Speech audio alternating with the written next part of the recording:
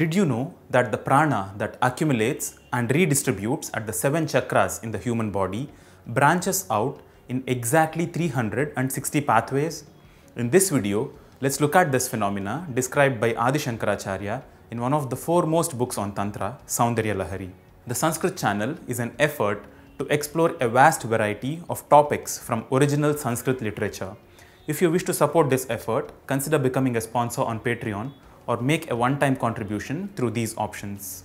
Your support will help us improve the quality, length, and number of topics covered in our videos. Do check out all the links in the description below. In our previous videos, we understood the logic and reasoning behind the existence of chakras, their names, functions, and corresponding elements. We saw that chakras are nothing but energy junctions where prana or life breath gathers and circulates across the body through various pathways called nadis.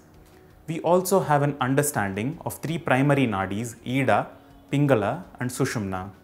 It is from here that these nadis divide themselves into multiple branches to carry prana throughout the body.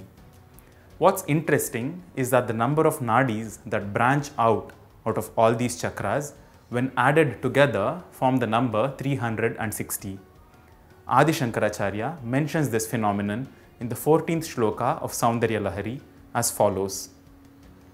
Kshitau shat panchashad dvisamadhika panchashad udake hutashe dvashashtihi chaturadhika panchashad anile divi dvishat trimshan manasicha chatushashtiriti ye mayukhas teshama pyupari tava padambuja yugam.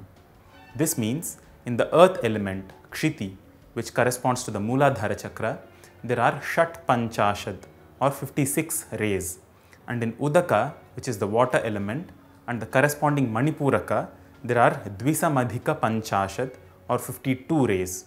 In Hutasha or the fire element, which corresponds to the Swadhisthana chakra, there are Dvashashti or 62 rays. In Anila or wind element, which corresponds to Anahata chakra, there are Chaturadhika Panchashad, meaning 54 rays. In Vishuddhi chakra, which means in the space element, in Divi, there are Dvishat Trimshan or 2 times 36, which is 72 rays. Finally, in Manas or mind, at the center of the eyebrows or the Agnya chakra, there are Chatushashti or 64 rays. On top of all these rays, says Shankaracharya, are the Padambuja Yugam or the lotus feet of the goddess. Her feet are said to be resting at the Sahasrara or the crown chakra. If we add all these branches which diverge out from 6 chakras, it forms a wholesome 360, a complete circle. Each of these nadis correspond to a particular human capability and are also depicted as being governed by various goddesses and gods. You might also have noticed that the order of elements corresponding to Swadhisthana and Manipuraka were reversed in this shloka. In fact, this correlation can be seen throughout Saundarya Lahari.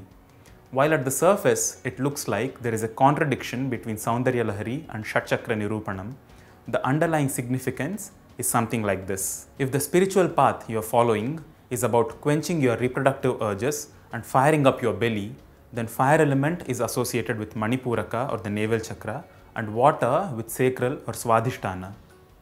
If it is about firing up your reproductive strength and quenching your hunger, then fire element is associated with Swadhisthana chakra and water is associated with Manipuraka chakra. I hope this video gave you a little more insight and understanding into the functioning of chakras and how they are branched throughout the body.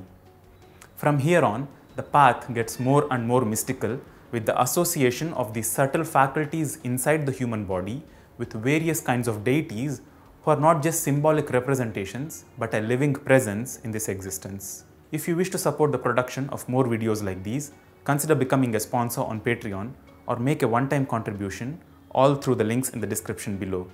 Consider subscribing to the Sanskrit channel where we explore hidden gems in the vast world of diverse Sanskrit literature. See you in the next video. Namaskaram.